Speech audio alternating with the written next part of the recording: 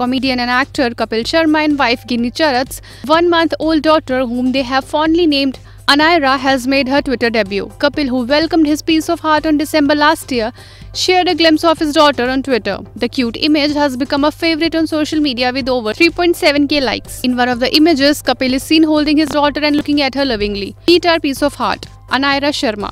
Gratitude," Kapil captioned the image. This is the first time the comedian has shared a photograph of his newborn daughter. Kapil and Ginny got married in December 2018 in Jalandhar at a traditional Punjabi ceremony.